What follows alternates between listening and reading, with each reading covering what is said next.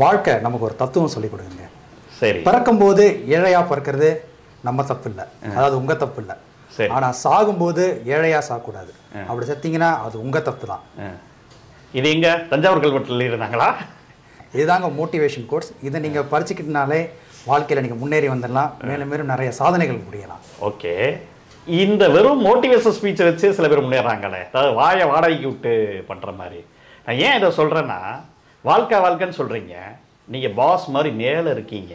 ஓ, இதுதான் முன்னேறி வர்றதா? ஆமாங்க. சரி சரி சரி. அது என்னமோ இந்த 5 AM கிளப்பு இந்த மாதிரி புத்தகங்கள்லாம் சொல்றாங்களே, ராபின் சர்மா, ஆமாங்க, அதெல்லாம் படிச்சிருப்பீங்கன்னு நினைக்கிறேன்ல. அது படிச்சதான் நாங்க இந்த பொசிஷனுக்கு இருக்கோம். மேல சொல்றோம்ல, அந்த பொசிஷன்ல இருக்கீங்க. ஆமா, எங்களோட வேலை என்ன நினைக்கிறீங்க? உங்களை மோட்டிவேட் பண்றது. காலைல 5 மணிக்கு எந்திரிங்க, பல வேலைகளை பாருங்க அப்படின்னு சில டிப்ஸ்லாம் நாங்கள் கொடுப்போங்க. டிப்ஸ் கொடுத்து மோட்டிவேட் பண்ணுறது தான் எங்கள் வேலை. சரி, மற்றதெல்லாம் உங்கள் வேலை. எப்படி எல்லா வழி சொன்னால் போதில்ல, உங்களுக்கு நீங்களே வந்துடுவீங்களா மேலே. சரிங்க, வாழ்க்கையில் எல்லாத்த பற்றியும் உங்களுக்கு தெரியுமா? லவ்னா எல்லாத்துக்கும் சொல்கிறீங்க, இதுக்கு இது அதுக்கு இதுன்னு சொல்கிறீங்க. ஏதாவது ஒரு வேலையை பற்றி கேட்டோம்னா அதை பற்றி பேசுகிறீங்க. எல்லாத்த பற்றியும் பேசக்கூடிய எல்லா விஷயமும் உங்களுக்கு தெரியுமா? நீங்கள் முதல் எங்கள் வாழ்க்கையிலே இல்லையேங்க, நீங்கள் மேலே இருந்து பேசிக்கிட்டு இருக்கீங்க. இது எப்படி சாத்தியம் ஆகுது உங்களுக்கு? நாங்கள் தாங்க பாஸ். ஓ, நாங்கள் அப்படி தான் பேசுவோம். ஓ, நீங்கள் அப்படி தான் பேசுவீங்க. சரி சரி சரி. அதாவது எங்கள் வாழ்க்கையில் நாங்கள் இந்த மாதிரி, நாங்கன்னா ஐடி கம்பெனிக்கு வேலைக்கு போகிறோம், ஐடி கம்பெனிக்கு வேலைக்கு போகிறோம். அதே மாதிரி நீங்கள் கோயம்பேடில் பார்த்துருப்பீங்கல்ல, மீன்கள் விற்கிறோம். இந்த பக்கம் என்ன சொல்கிறது, கோயம்பேடில் காலையில் 2 மணிக்கு மூட்டை தூக்கிக்கிட்டு இருக்கோம். எங்கே திரும்புங்க, எங்களை மாதிரி உழைப்பாளிகள் தான் ஃபுல்லாக இருக்காங்க. ஆனால் அவங்ககிட்ட வந்து எப்படி உழைக்கணும் தெரியுமா, வாழ்க்கை எப்படி தெரியுமா அப்படின்னு நீங்கள் சொல்கிறீங்களே, இதெல்லாம் என்ன பொழப்பு அப்படிங்கிறது எனக்கு தெரியலங்க, சீரியஸாகவே தெரியல. ஆனால் எனக்கு ஒன்று புரியுது. அதாவது உழைப்பு வந்து கீழே இருக்கும், பணங்கிறது மேலே இருக்கும். இங்கேருந்து உழைப்பு இருக்கிறது வந்து அங்கே உங்களுக்கு பணமாக போயிடுது. உழைப்பை பற்றி பேசினா காசு, உழைச்சா காசு இல்லை, அப்படி தானே? அப்படி எடுத்துக்கலாமா? எடுத்துக்கலாம்.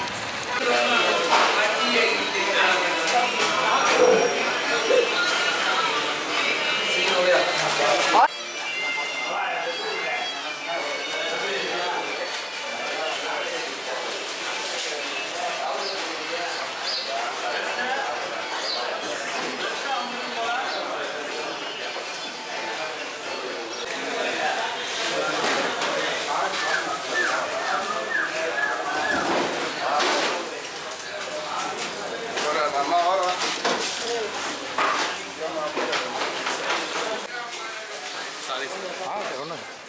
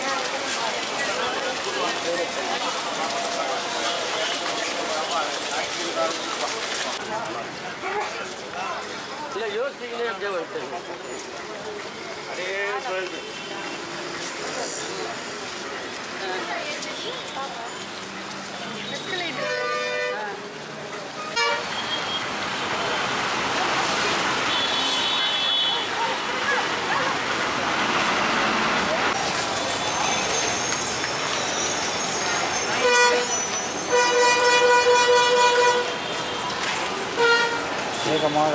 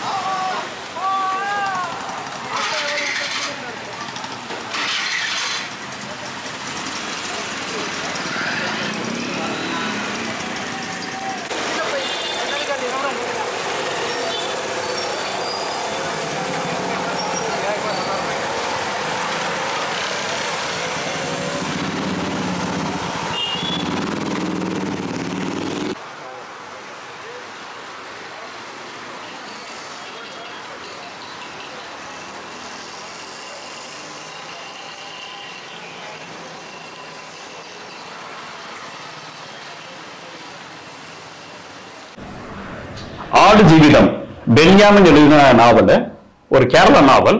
தமிழ்ல வந்து விலாசினி வந்து மொழிபெயர்த்திருக்காங்க. 2009 கேரளா சாகித்ய அகாடமி விருது வாங்கின நாவல். சரி, நஜீப் அப்படிங்கிறவரு கேரளால இருந்து சம்பாதிக்கிறதுக்காக கல்ஃபு போறாரு. கேரளாக்கும் கல்ஃபுக்கும் உண்டான உறவு வந்து நிறைய மலையாள படங்களை காமிச்சிருப்பாங்க. பத்தே மாதிரி படங்கள்ல அங்க போயிட்டு எப்படி கல்ஃபையே வந்து பெருசா முன்னேற்றினதே பாத்தீங்கன்னா கேரளைட்ஸ் தான். சோ இவங்க வந்து அங்க போய் வேலை பார்க்கறாங்க. வேலை பார்க்கறப்ப பாத்தீங்கன்னா கட்டிட தொழில், எல்லா கார் டிரைவரா இருக்காங்க, டீ கடை வச்சிருக்காங்க, ஹோட்டல் வச்சிருக்காங்க. சோ அது ஒரு மினி கேரளா மாதிரி அப்படின்னு சொல்லிட்டு ஒரு கல்ஃபை சொல்லலாம் அப்படின்னு வச்சுக்கோங்களேன். ஆனா இவர் அங்க போய் மாட்டிக்கிறாரு, ஒரு தப்பான பர்சன்ஸ்ட மாட்டிக்கிறாரு. கடைசியில என்ன ஆகுதுன்னா, பாலைவனத்துக்கு நடுவுல ஆடு மேய்க்கிற மாதிரி ஆயுது. கடைசியில ஆட்டு மந்தைய டெய்லி வந்து வேலை பார்த்து ரொம்ப அடிமையா மாறி இவருக்கு வந்து திருப்பி இந்தியாவுக்கு வருவோமா மாட்டோமா, மனைவியை பார்க்க மாட்டோமா இல்லையான்னு சொல்லிட்டு அங்கே தப்பிச்சு வரக்கூடிய ஒரு நாவல் தாங்க இது. நாவல்ல பாலைவனம் வந்து அவ்வளவு பயங்கரமா கொடூரமா காட்டப்பட்டிருக்கு. கிட்டத்தட்ட இவரோட வாழ்க்கை அமைப்பும் பாலைவனமும் கிட்டத்தட்ட ஒரே மாதிரியா ஒரு மெட்டாபரிக்கலா இருக்குன்னு சொல்லலாம். அதுல இங்க தப்பிச்சு வரப்ப நிறைய பாம்புகள் வந்து வரும், அதுல இருந்து தப்பிச்சு வந்திருப்பாரு. அத்தனை ஹர்டில்ஸையும் தாண்டி வந்து ஒரு அடிமை வாழ்க்கை இருக்குல்ல, அதுக்குள்ள கூட்டு போயிட்டு ரத்தமும் சதையுமா அந்த நாவல் இருக்குன்னு சொன்னா மிகையல்ல. இதுக்கு முன்னாடி எரியும் பனிக்காடு எனக்கு இந்த தாக்கத்தை ஏற்படுத்திட்டு இருந்துச்சு. இந்த ஆடு ஜீவிதம் எரியும் பனிக்காடுலாம் பாக்குறப்ப நம்மளுமே பாத்தீங்கன்னா ஒரு அப்ஸ்ட்ராக்ஷன் லெவல்ல இந்த வாழ்க்கையில நம்மளுமே ஆடுதான் அப்படிங்கிற ஒரு லைன் வரும். இதுல அந்த ஆடு மாதிரி நம்ம எல்லாத்துக்குமே அடிமையா ஒரு மந்தையில இப்படிதான் இருக்க முடியும். நீங்க எதிர்த்து பண்ணீங்கன்னா நீங்க போட்டு தள்ளிடுவாங்க, அவ்வளவுதான். ஒரு சிஸ்டம் ஒன்று இருக்கும், அந்த சிஸ்டத்துக்குள்ளதான் நீங்க இயங்க முடியும். அந்த சிஸ்டம் மோசமானவரோட இருக்கும். சில சமயம் நீங்க சர்வைவலுக்காக நீங்க வந்து உழைப்பையும், இப்ப இதுல வந்து ஆடு ஜீவிதத்துல பாத்தீங்கன்னா அவர் ஏமாந்து போய் கல்ஃப்ல வேலை பார்க்கிறாரு, ரைட்டு. ஆனா இங்க வந்து எத்தனையோ ஐடி தொழிலாளர்கள் வந்து பாத்தீங்கன்னா ஒரு 15 மணி நேரம் 16 மணி நேரம் வேலை பார்க்கறாங்க. ஒரு ஹைடெக் ஆடுகளா தான் இருக்காங்க. இப்ப மலையாளத்துல கூட தங்கம்னு ஒரு படம் பார்த்தேன். அதுல வந்து பாத்தீங்கன்னா ஒரு கடனை அடைக்க முடியாம நம்ம இவரு சாகராரு, அதுதான் வினித் ஸ்ரீனிவாசன் சாகராரு. ஆனா ரொம்ப பாசிட்டிவா இருக்கிற மாதிரியே காட்டிக்கிட்டே இருப்பாங்க. கடைசியில அவரால் கடனை அடைக்க முடியாது, வீட்டுல சொல்லவும் முடியாது, ஒரு கொலை மாதிரி இது பண்ணிட்டு அவர் தற்கொலை பண்ணிக்குவாரு. ஒரு எத்தனை மக்கள் வந்து ஒரு லெவலுக்கு மேல நம்ம 1000 கருத்து பேசலாம், மேல இருந்து உட்காந்துக்கிட்டு லைஃப்ல வந்து நீங்க உழைச்சா நீங்க முன்னேறிடலாம், இதெல்லாம் வந்து ஒரு முதலாளித்துவ கருத்துக்கள். ஆனா ஒரிஜினலா பாத்தீங்கன்னா அப்படி உழைச்சா முன்னேற முடியுமானா ஓரளவு முன்னேற முடியும் தான், இல்லைன்னு சொல்ல வரல. முன்னேற்றத்துக்கு உழைப்பு தேவைதான், அதுக்காக அதை அப்படியே அகேன்ஸ்ட் பண்ண முடியாது. ஆனா எல்லா உழைச்சவங்களும் அப்படி இருக்காங்களா அப்படிங்கறத நாங்க போய் ஒரு ரோட்ல தெரிஞ்சுக்கிறது இருக்குல்ல. ஒரு மனிதர்கள் வந்து 4 செவத்துக்குள்ள இல்ல. ஏன்னா நமக்கு வந்து ஒரு புத்தகங்களும் 4 சினிமாவும் பார்த்து நம்ம 4 கருத்து பயங்கரமா பேசிட்டு போகலாம். இவங்க என்ன சொன்னாரு, அவங்க என்ன சொன்னாரு, நிறைய பிளா பிளா பிளா பேசிட்டு போகலாம். ஆனா எங்கிட்ட ஒரு நண்பர் கேட்டாரு, ஆபீஸ் நண்பரு, பழைய ஆபீஸ் நண்பரு, நீ இவ்வளவு புக்கு படிக்கிறே கார்த்தி, அவ்வளவு நேரம் இருக்கு உனக்கு அப்படின்னாரு. எவ்வளவு பெரிய சத்தியமான வார்த்தைகள். நீங்க ரோட்ல நடந்து போனீங்கன்னா நீங்க அந்த அத்தனை மக்கள் கடுமையா உழைச்சுக்கிட்டு இருக்காங்க. நமக்கே ஒரு சின்னதா ஒரு இது வரும், அவன் அவ்வளவு உழைக்கிறான், என் கையில கொஞ்சம் காசு இருக்கு, அவன் கையில இல்ல.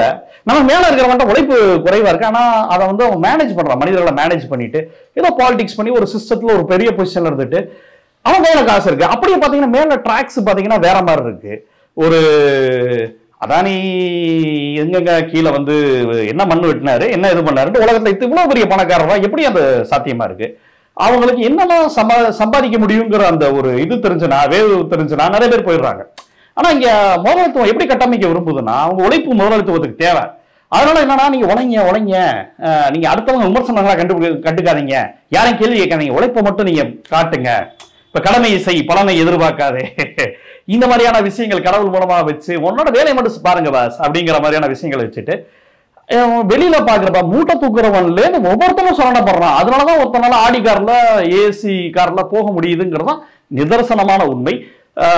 எல்லாருமே கடுமையா உழைப்பு போடுறாங்க. ஆனா ஏன் ஒரு சிலர் மட்டுமே பணக்காரரா இருக்காங்க அப்படிங்கிறப்ப அவன் வந்து சிஸ்டம்ல ஒரு ஆடா மாறுறான், நான் அடிமையா இருக்கான். இவன் வந்து எப்ப அந்த அடிமைத்தனத்தை உடைச்சு வரணும்னு நினைச்சாதான் நஜீப்னால வர முடிஞ்சுச்சு. ஆனா அந்த மாதிரி எல்லாரும் வர முடியறது இல்ல, சமூகமும் அப்படி வந்து இது பண்றது இல்ல. இந்த பக்கம் கல்ஃப்ல இந்த பக்கம் போய் வேலை செய்யறாங்க அப்படின்னு பாத்தீங்கன்னா ஒவ்வொரு ஊர்களையும் நம்ம ஊர் ஆட்கள் வந்து வேலை செஞ்சுக்கிட்டு இருக்காங்க அப்படின்னு சொல்லலாம். அது குறிப்பா வந்து நாம் தமிழர் தம்பிகள் சொல்ற மாதிரி வடக்கன்ஸ் வந்து நம்ம ஊரை டாமினேட் பண்ணிட்டாங்க. அவன் வேலைக்கு வரான், அவ்வளவு கஷ்டப்பட்டு வேலை செய்யறான். கேட்டா மதுரை முத்து மாதிரி ஆட்கள், நம்ம ஆட்கள் நான் எந்த ஹோட்டலுக்கு போனாலும் அவங்க தான் வந்து சர்வீஸ் பண்றாங்கிறாரு. மதுரை முத்து வந்து கிட்டத்தட்ட ஒரு ஷோக்கு கிட்டத்தட்ட 30,000-40,000 வாங்குவாரு. வெளி இதுல அவ்வளவு பெரிய மார்க்கெட் இருக்கக்கூடிய ஒரு மாஸ் ஹீரோ அவரு. பல வருஷமா காமெடியெல்லாம் நம்மள நல்லா ரசிக்க வச்சிருக்காரு. அவரோட இயல்பான உடல் மொழி ப்ராப்பர்ட்டி காமெடியில நான் பெரிய ஃபேனு. ஆனா இது எவ்வளவு பெரிய ஆபத்தான கருத்து. ஏன் இவர் மட்டும் ஷோ பண்ணி சம்பாதிக்கணுமா, அவன் டீ கொடுத்துக்கிட்டே இருக்கணுமா? நம்ம எல்லாம் படிச்சுட்டு வேற வேற ஊர்களுக்கு வேலைக்கு போறான். அந்த மாதிரி வடக்கு மக்கள் வந்து நம்ம தமிழ்நாட்டை அவனுக்கு முன்னேறினதா இருக்கு. நமக்கு கல்ஃப் முன்னேறினதா இருக்கு, யூஎஸ் முன்னேறினதா இருக்கு, யூகே முன்னேறினதா இருக்கு. வேற வேற நாடுகளுக்கு போய் நம்ம வேலை பார்க்க ஆரம்பிச்சிட்டான். இப்பதான் நான் வந்துட்டு போறான். என்ன உனக்கு என்ன பிரச்சனை? அதுவும் இவங்க வடக்கு முதலாளிகளை பத்தி பேச மாட்டாங்க. நம்ம வேலையெல்லாம் எடுத்துக்கிட்டாங்கன்னா அப்ப 100 ரூபா 150 ரூபா வேலைக்கு அவங்க எல்லாம் வேலை செய்யணும். நீங்க வந்து ப்ராப்பர்ட்டி காமெடியில இருந்து ஏதாவது ஒன்று காமெடியை போட்டுக்கிட்டு இருப்பீங்க முத்து. எனக்கு இதெல்லாம் தான் எனக்கு கோபம் வந்துச்சு. உங்களுக்கு அதாவது ஒரு ஏசி ரூம்குள்ள உட்காந்துக்கிட்டு கருத்து பேசுறது, மோட்டிவேஷனல் ஸ்பீச் பேசுறது, ஒரு ஒரு ஒரு அவர் போடுறாரு. எந்த பிரச்சனைக்கும் வாழ்க்கையில ஸ்டெர்லைட்ல இருந்து ஏதாவது ஒரு பிரச்சனைக்கு வாய் தந்துருப்பாரா? கிடையவே கிடையாது. ஒரு மக்களோட கலைஞர் தான். இப்படி வடிவேல் எல்லாருக்கும் பிடிக்கும், மதுரை முத்தி எல்லாருக்குமே பிடிக்கும், மொக்க காமெடி பண்ணாலும் பிடிக்கும்னு வச்சுக்கோங்களேன். ஆனா இப்படி ஒரு கருத்தை அவர் பேசுறாரு. இது பாக்குறப்ப ஒரு இயல்பா வந்து வேலைக்கு வரான், அவனுக்கு வாழ வழி இல்லாம வரான். உலகம் ஃபுல்லா இப்படிதானங்க மனிதர்கள் வந்து டிராவல் ஆயிருக்காங்க. இதுதான் இவங்களோட மண்ணு, இதுதான் இவங்களோட இதுன்னு இல்ல. மனிதர்கள் மாண்பு குலத்தோட ஆந்த்ரோபாலஜியை நீங்க எடுத்தாலே உங்களுக்கும் பங்களாதேஷ்காரனுக்கும் ஒரே ஜீன் இருக்கும். அந்த மாதிரி நீங்க அம்மாவோட செல் வச்சு அது சொல்லுவாங்க, ஒரு டெக்னிக்கலா சொல்லுவாங்க நிறைய விஷயங்கள்ல. அது பாத்தீங்கன்னா ஆப்பிரிக்கன்ஸும் நம்மளும் ஒரே மாதிரி இருப்போம். எல்லாருமே பாத்தீங்கன்னா டிராவல் ஆகி வரக்கூடிய ஒரு இனம் தான். ஒரு பூர்வகுடின்னு சொல்றது ஒரு ரிலேட்டிவா இவங்க கொஞ்சம் முன்னாடி வந்தவங்கன்னு வேணா சொல்லாமே தவிர, ஆரம்பத்துல உலகத்துல யாருமே இல்லாம இருக்கிறப்ப உலகம் இருந்துட்டு தான் இருந்துச்சு. அப்ப யார் பூர்வக்குடி? இல்ல அந்த ஒரு விஷயங்கள்லாம் இருக்கு. ஆனா பாத்தீங்கன்னா மனிதர்கள் வந்து உழைப்பு சில பேர் உழைக்கிறான், சில பேர் சுரண்டான். இந்த மாதிரியான டிராவல் நிறைய இந்த மாதிரியான விஷயங்கள்லாம் இருக்கு.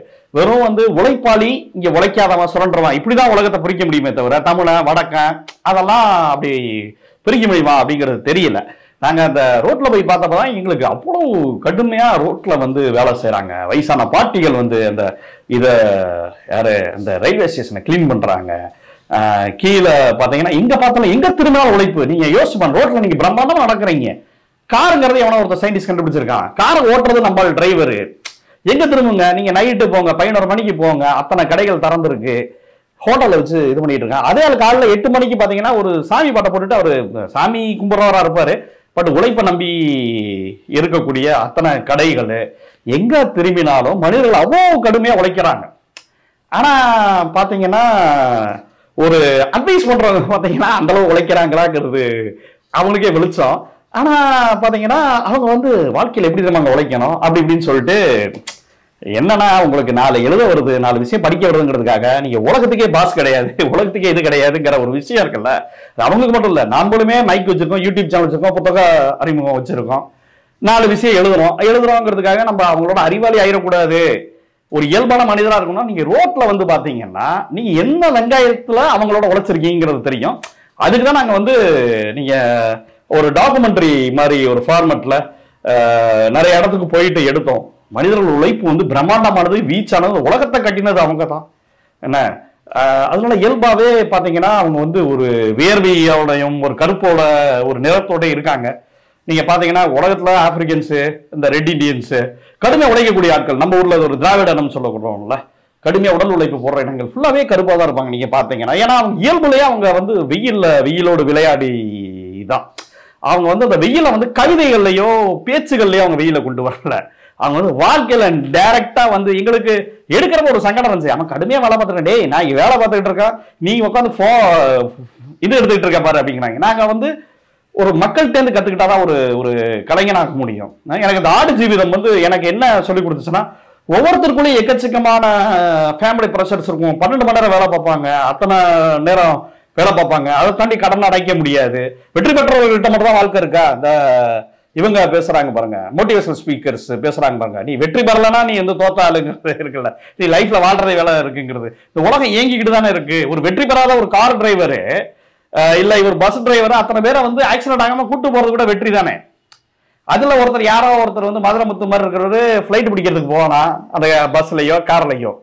இப்போ ஒவ்வொருத்தரோட பங்களிப்பு வந்து உலகம் இருக்குல்ல, உலகம் வந்து எல்லாரும் சேர்ந்து இயங்குதான் அந்த உலகம் வந்து இயங்குது. சில பேர்கிட்ட பணம் போகுது, சில பேர்கிட்ட பணம் போகல. ஏன்னா அவ்வளவுதான்.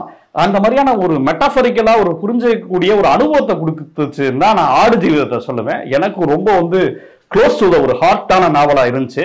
இது படிச்சுட்டு எனக்கு வந்து ஒரு 2-3 நாள் எனக்கு ஒரு மாதிரி என்ன செய்யறதுன்னு தெரியல.